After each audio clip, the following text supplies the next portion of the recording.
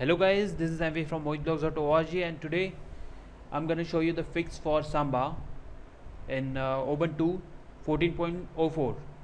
The problem with Samba in Ubuntu 14.04 is it does not show its shortcut in Unity bar, and it does not show it in also the search. So for that you need to install one application. For that, open the terminal. Its shortcut is Ctrl plus Alt plus T. Enter into admin mode, and now install the app. The command is sudo apt-get install gksu. Enter. It's quite a small app and it's installed now. After that, type this command